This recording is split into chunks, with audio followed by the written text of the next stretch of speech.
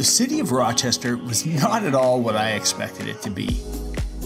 This is a city I only knew of from the Commander Tom morning show, where I'd get my Saturday morning cartoon fix. But after spending a weekend in Rochester with my family, I was hooked. Not only does the city ooze heritage, have stunning nature, progressive attitudes, and incredible food, but Rochester also has an entire museum dedicated to fun. We spent 3 full days exploring the city, and I'm here to report back to you the best things to do in Rochester for amazing family fun that combines a little bit of culture, some education, and a lot of adventure.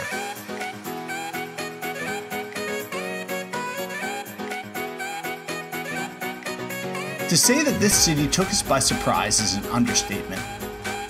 By the end of our weekend in Rochester, we had fallen for the city, and we were anxious to come back again. Rochester is a city of a little over 200,000 people in upstate New York.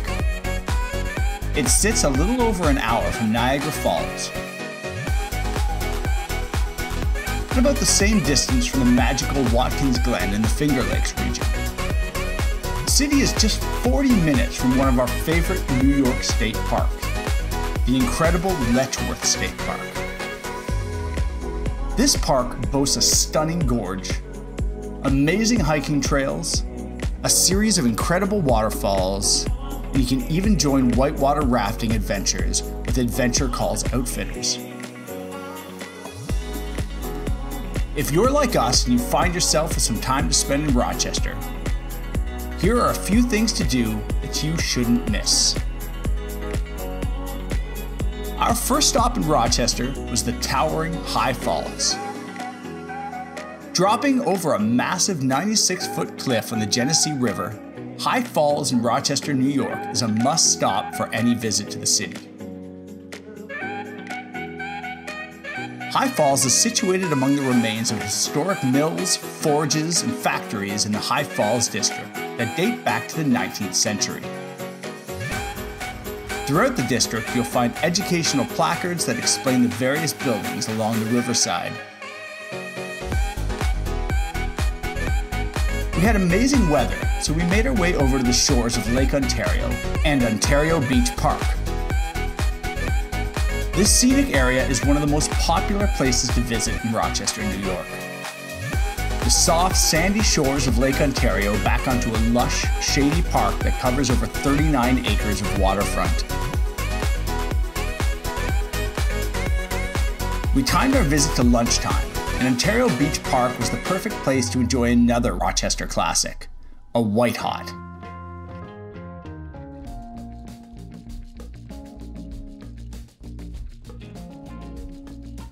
These unique hot dogs are made from pork, veal, and beef, and are almost exclusively found in Western New York. We stopped at the local hotspot, Bill Gray's, to try one for ourselves. To work off our meal, we took a stroll along the waterfront at the park and came across another Rochester original. Abbott's frozen custard is the birthplace of this famous frozen treat, so we made sure to enjoy one for ourselves.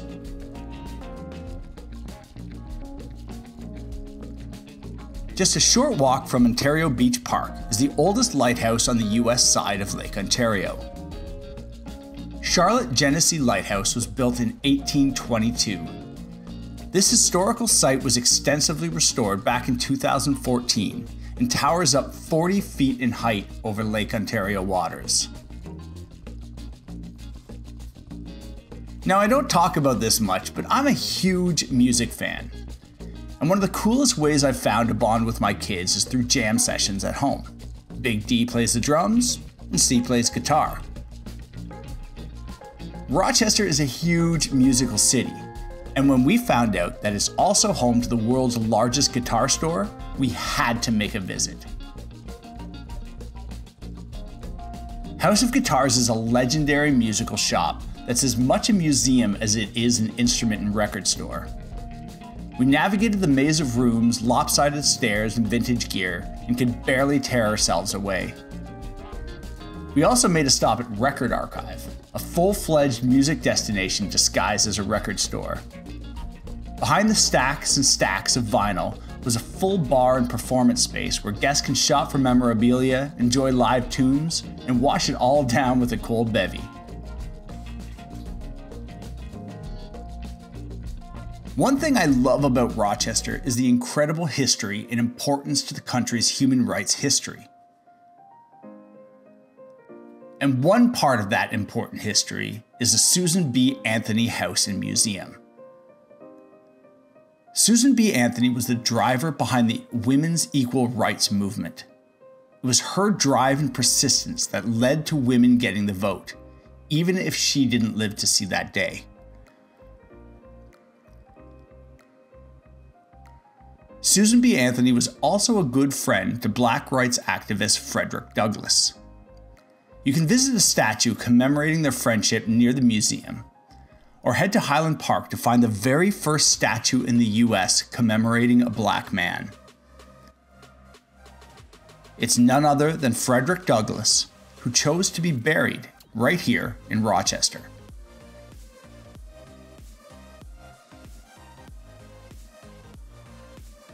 After a long day of exploring, we stopped for a quick refresher at the Strathallan Hotel.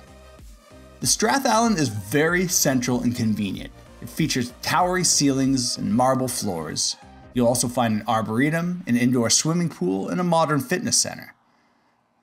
The hotel also owns 7 on Strath, which offers additional units in a historic mansion across the street.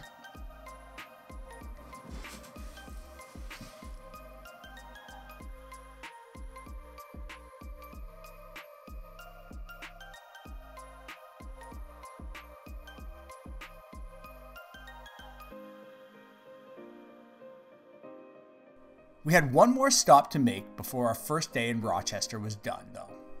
And that was to a restaurant we had been dying to visit for years. Dinosaur Barbecue. Everyone I know who had visited Rochester before me said the same thing. If you only eat at one place in Rochester, eat at Dinosaur Barbecue. This famous Rochester barbecue joint is located on the promenade along the Genesee River. And we were not disappointed. Dinosaur Barbecue in Rochester was opened in 1998 and is actually the second location of the brand. This restaurant offers slow-cooked, fall-off-the-bone meat paired with backyard favorites like beans, mac and cheese, and mashed potatoes. The servings are huge, and it is some of the best barbecue I have ever eaten. The next morning we woke up early, because the kids were way too excited about what we had in store for them. We were making our third visit to the Strong Museum of Play, Rochester's premier attraction focused entirely on fun. Sprawled across a massive 150,000 square feet are engaging interactive exhibits completely focused on the art of play. You'll find the history, technology, and creativity behind some of the world's best games, toys, comics, and entertainment technology. Almost everything here is designed to be played with, and there's even a multi-story climbing adventure called Sky Climb that's perfect for those with an adventurous spirit.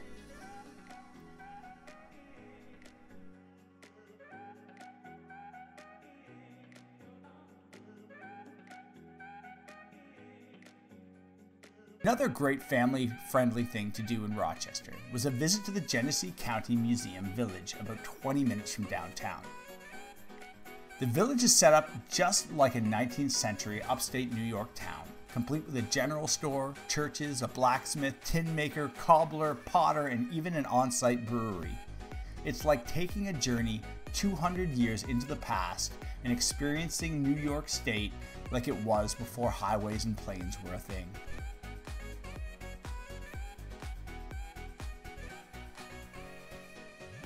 When I first took my boys axe throwing in Peterborough, Ontario, I remember looking around at the awesome environment with a great bar and a fun, clean, modern entertainment vibe and saying, why hasn't anyone done this with bowling alleys? Well, Someone must have been listening to me, because Radio Social is exactly what I was imagining when I said that. This bowling alley, restaurant, and entertainment facility combines amazing food, a fun, modern atmosphere, and a great bar and social environment. It's a far cry from the typical dark, dingy bowleramas that I grew up with, and it's a place that, in my opinion, makes one of the best places to visit in Rochester. Located in a reclaimed 42,000 square foot former radio factory, hence the name, Radio Social offers 32 bowling lanes, modern lounge areas, indoor and outdoor entertainment, and even outdoor fire pits. It's a place where you can spend every night of the week and have a different experience. Yet it also seems small and welcoming and genuinely enjoyable. Do not visit Radio Social without trying the food. This is, and I'm shocked to say this about a bowling alley, one of the best restaurants in Rochester. Whether you order from their casual menu with tender and juicy burgers and soft dough pizzas, or from their Mediterranean menu with Cornish hen and lamb arancini, the food at Radio Social is a delight. My hat is off to Chef Steve Eakins. I would make the journey back just to eat here again. The next morning was the start of our final day in Rochester, and we had a few more places to visit in mind before we made our drive back to Ontario. Our first stop was to fuel up at Rochester Public Market. If you're in town on a Tuesday, Thursday, or Saturday, this makes for an excellent way to get the pulse of the city. The market welcomes vendors of all sorts in covered tents and makes for a fun shopping experience and a great way to taste local eats. Nothing works off great food like a little science. So the next stop on our list of things to do in Rochester was the Museum and Science Center. The museum itself is fabulous and offered us a range of interactive and engaging displays that explore from the Ice Age all the way up to the arrival of Europeans and the displacement of indigenous people in upstate New York. The museum even explores modern sciences such as light waves, sound waves, and even modern construction. But the true gem of the Rochester Science Museum is the RMSC Strassenberg Planetarium. If you have a fascination with astronomy or outer space, this incredible theater will have you traveling among the stars. The Rochester Planetarium ignites its domed theater with a range of entertaining shows and programs that are both family-friendly and fascinating.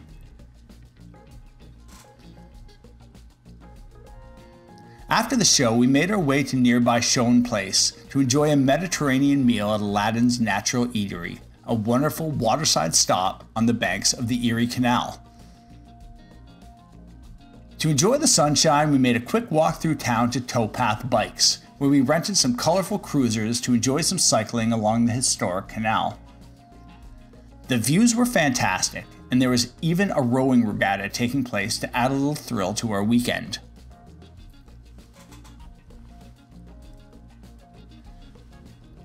Did you know that Rochester is home to the oldest mini golf course in the United States?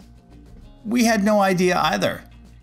So when we found out about Whispering Pines Miniature Golf at Parkside Diner and nearby Seabreeze, we had to check it out.